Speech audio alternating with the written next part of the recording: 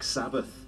If I'm being honest, utterly excited and kind of devastated. It's unbelievable.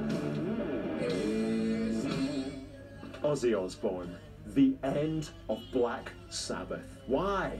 Oh, well, you know, it's run its course, really. I mean, it just felt right. When we did the first Black Sabbath album, I can remember thinking, it'll be all right for a couple of years. It's kind of been put in a barrel and rolled down the biggest mountain in the ever, and you come out and you're like 49 years later.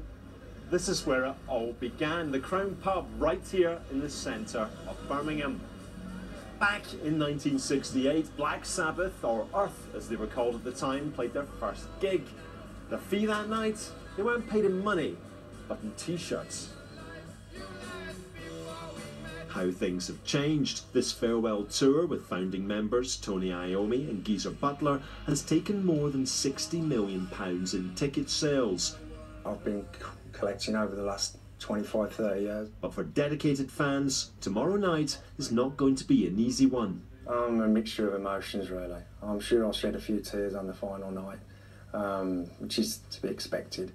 And even Ozzy, the self-professed Prince of Darkness, isn't ruling out the possibility of having a cry on stage. My emotions are flying all over the place. Let's see what happens.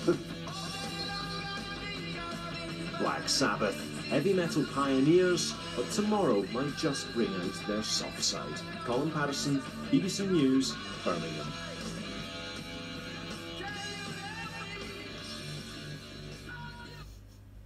That's it. Now BBC One.